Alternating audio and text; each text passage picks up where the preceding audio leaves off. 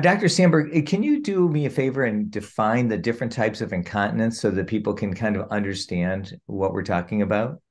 Yeah, absolutely. So I think one of the most common types of incontinence that men will experience after prostate cancer treatment, just to keep it in that context, would be stress urinary incontinence. And stress urinary incontinence, I think to explain it most simply is just incontinence due to lack of support, whether that be to weakness in the muscles that were once necessary for incontinence or potential damage or absence of those muscles after of surgery.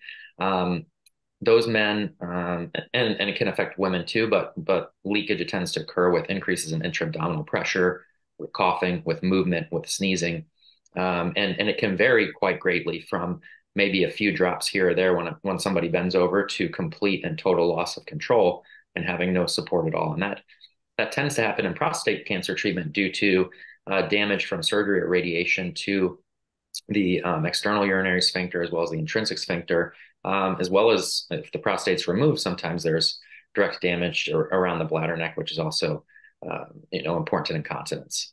In addition to that, you can also have urge incontinence, and urge incontinence happens more related to increased pressure within the bladder that's happening when the bladder feels as though it needs to empty, even if it may not be as full as it can be or as full as it once was. And so these patients tend to leak more with that urge to really have to go badly. They rush to the bathroom, they can't get there on time. And sometimes that can occur as a result of secondary effects from radiation, for example, either pretty close to the treatment timeline within months, but some other times years down the road. In my experience, I find really most commonly it's a mix of two, with one of them being most predominant, between stress and urge.